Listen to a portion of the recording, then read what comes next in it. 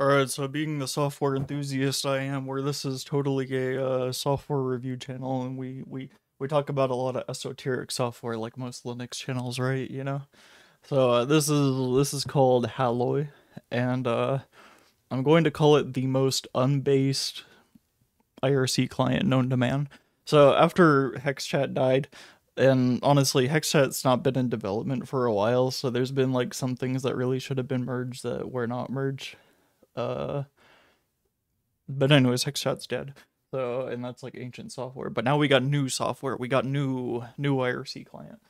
So we got to install a new thing, right? So Halloy, it's available as a Flatpak, so you don't have to compile it. That's great, and it's on every distro instead of having to get a package for your specific distro. It is a GUI IRC client written in Rust, and it's got like tiling, which is pretty cool. So like if I like put this thing over here, look at that. Or I can like put it back up here. Yeah, cool. And if I open like another window or something, right?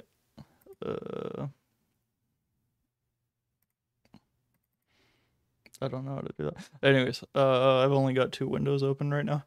But basically,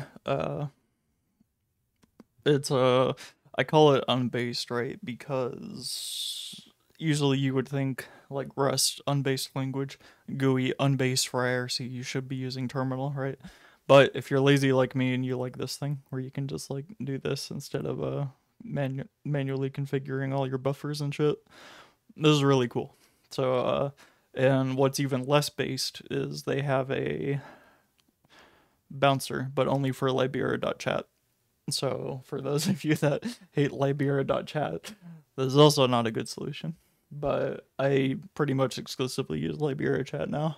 So it all works out great for me, the lazy man, you know. But that's kind of my joke is like, oh yeah, it's not a SIC written entirely in C and it has like 25 lines of code and doesn't respond to version requests or something. That would be the most based client, right? So instead I am going the lazy man's way. The only thing that could be lazier is if I was using like Element to manage all my IRC stuff. That would be really funny. But here it is. This is actually a pretty cool client. I like it. So if you're wondering, well shit, what do I do now? I don't want a terminal IRC client. I want a GUI one, and I want something that's up to date instead of fucking Hexchat that is now dead. Well, what do I download? This is probably the coolest one for you. I like it. And I haven't really explored too much of it yet. The first thing you have to do obviously is create your configuration file. And I don't know anything about YAML or TOML. So what happened was I downloaded a theme, right? I went to the Catppuccin Halloy theme, and it was right there. You know, I was able to download it. But since I downloaded a YAML, I was like, oh shit, did I even apply that? And it turns out there's a little section that says migrating from YAML, and I'm like, oh shit, this is a YAML, and the other theme is a TOML. So luckily they have a converter. You just throw the file in there, and there you go. And actually, I did fork their repository for my GitHub, but it links to the parent repository. So I will link that in the description or whatever if you want to try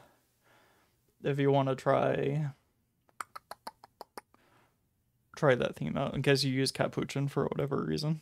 I'll have a TOML theme you can download.